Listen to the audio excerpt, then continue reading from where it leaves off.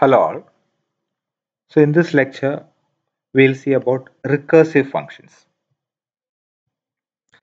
So we'll see what is a recursion. So recursion, it's a way of programming or coding a problem. So a recursive function means that function calls itself one or more times in its body. So this is an example for recursive function. We have a function called recurse. What it does is inside the function itself, it will be calling itself. So recurse is inside this function. So this recurse is outside the function. It's in the main function.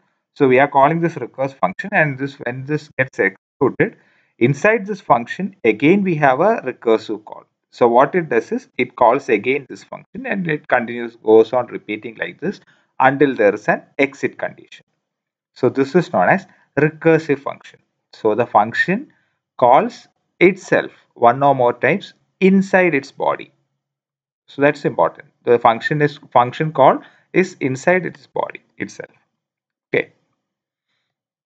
So we'll see some examples of this recursion. First one is to find the factorial. We have already seen how to find the factorial of a number.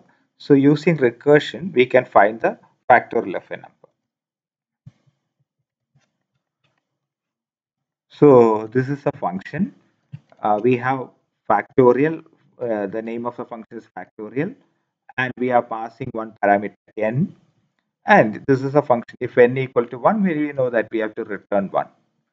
Else, what it does is it will return n into, again we have a recursive call here, factorial of n minus 1. So this is a recursive function. I'll explain that recursive function. Here the input number equal to 3, and we call this function. This is the main part of the program. Print the factorial of number is factorial, and we are calling this function factorial of number 3. So if we run this program, we can see that factorial of 3 is 6. Okay, so we have given number as 3 and the factorial of 3. So what this does is it substitute with this factorial of 3, and so n will become 3. So that is what is written here, factorial of 3. This is the first call with 3. Then inside the function, it will check whether n equal to 1. Now the n value is 3. So 3 not equal to 1. So it will execute this else part. In the else part, what it does is it does 3 into factorial of n minus 1. So factorial of 3 minus 1, it is factorial of 2. So 3 into factorial of 2. So this is what it happens inside this return statement, 3 into factorial of 2. So what it does, it again calls this function using factorial, and the n value is 2 now. Now it will again check whether n equal to 1. So it is not equal to 1. So it will execute the else part. It will be 2 into factorial of 2 minus 1. It is factorial of 1. So this is the third call. So it becomes, the expression becomes 3 into 2 into factorial of 1. So again it will call this function factorial of 1. So it will check whether n equal to 1. Now n equal to 1. So it will return 1. So it will return to this function. So the fact it will become 1 value. Then again it will return from the next call. So it will return from the second call, and it will be 3 into 2 will be there. That is 1 into 2 will be done, and the result will be 2 will be returned. And again after that, the return from the second call will be made. So 2 into 3 will be done, and 6, finally 6 will be output. So the third call, after that 6 will be returned to the function, main function, and we get the output as 6. So it is recursion. So this is known as recursion. So the same function is called inside the body itself. Inside the function body itself, it is recursively calling. So this way we can execute this recursive function. So first is factorial of 3 is this call. After that, again inside the body, this statement is executed, 3 into factorial of 2. So it is again another function call. So what happens is this will happen, 2 into factorial of 1. So what happens is 2 into, it will become 2 into 1. So it will return this 1, and it will return this 2 into 1 2. Then after that it will return 3 into 2 6. So, and this 6 will be returned here. So, this is known as recursive function. I will show another example for to print this Fibonacci series. So, we have already seen how to print this Fibonacci series. So, now we will see how to use recursion. So, this is a function. So, here we first enter number of terms in how many terms, and that will be converted to integer. If number of terms less than or equal to 0, we know that we have to print, please enter a positive integer. Else, we will print Fibonacci sequence, and for I in range n terms, we will just simply call this recursive function. Okay. So what is this recursive function do is, so this is the body of that recursive function. So if n less than or equal to 1, it will simply return n.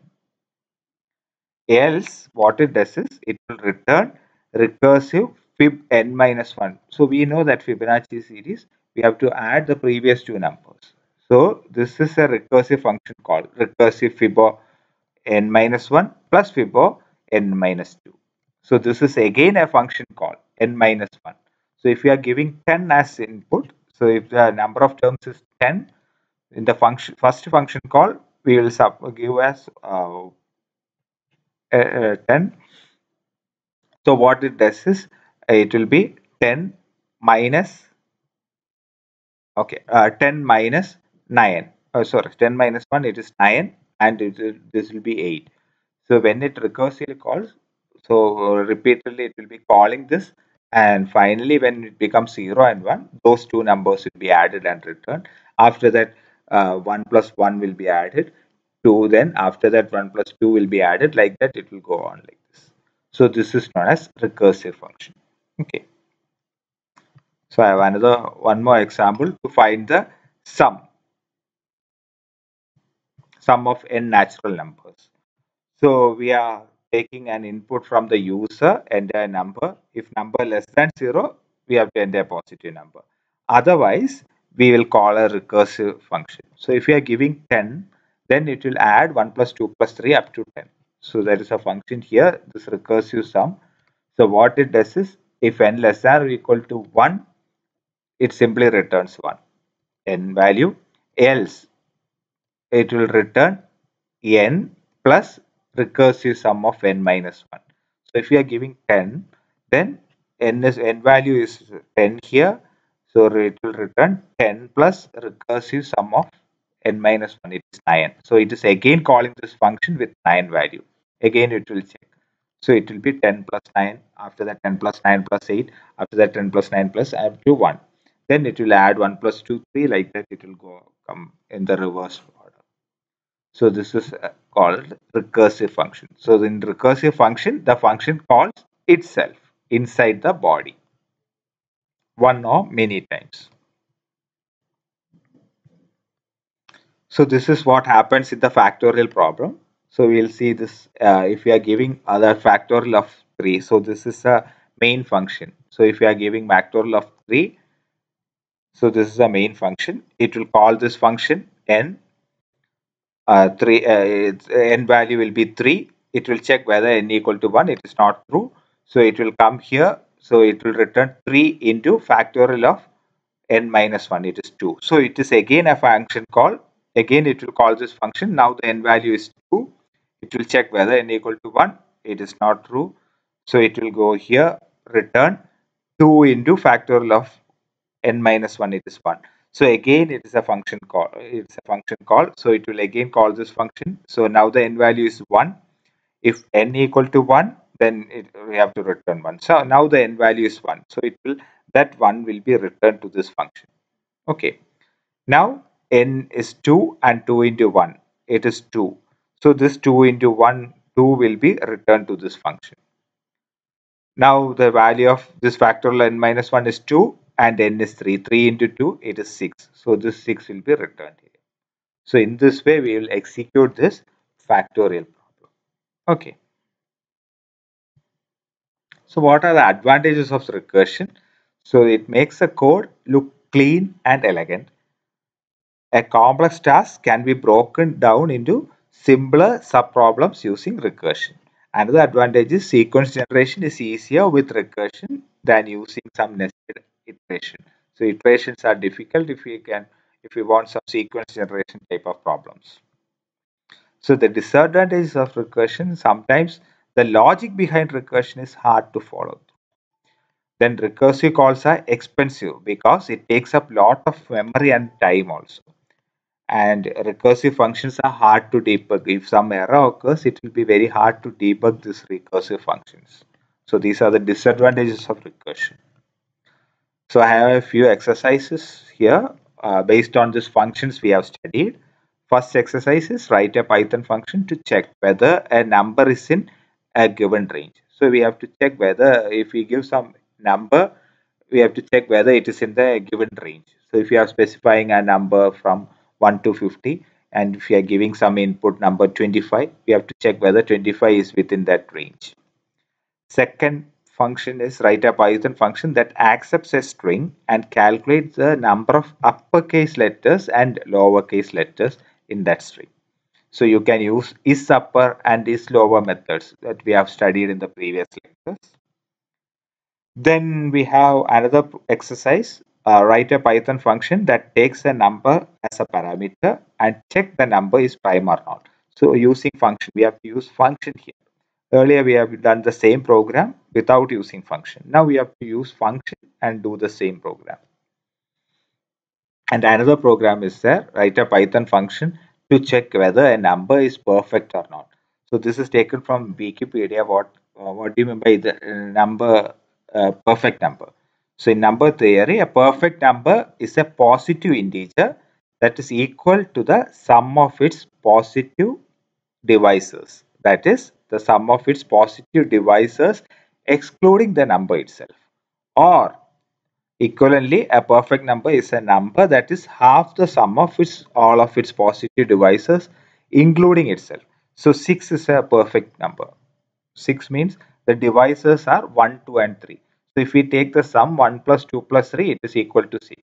This is the first case. Or we can check whether 1 plus 2 plus 3 plus, including this number 6, equals to 1 plus 2 plus 3 plus 6 divided by 2, it is equal to 6 or not. Then also it is a perfect number. Second perfect number is 28. 28 is 28 divisors are 1, 2, 4, 7, and 14. So if we take the sum of 1 plus 2 plus 4 plus 7 plus 14, it's 28. And if you take the sum of 1 plus 2 plus 4 plus 7 plus 14 plus 28 by 2, we will get the sum by 2 as 28. It is 56 by 2, it is 28.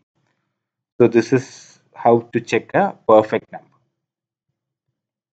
Then another exercise is there, write a Python function that checks whether a parse string is palindrome or not. Palindrome means if you reverse the order also, it will be same. So for example, Malayalam is a palindrome word. Okay. Then write a Python function to calculate the factorial of a number using recursion. So we know how to find, we have already seen this example. You try to do this using this function using recursion. Then write a Python function to print the Fibonacci series using recursion. This also we have seen in the video. Okay. So these are the references. Thank you.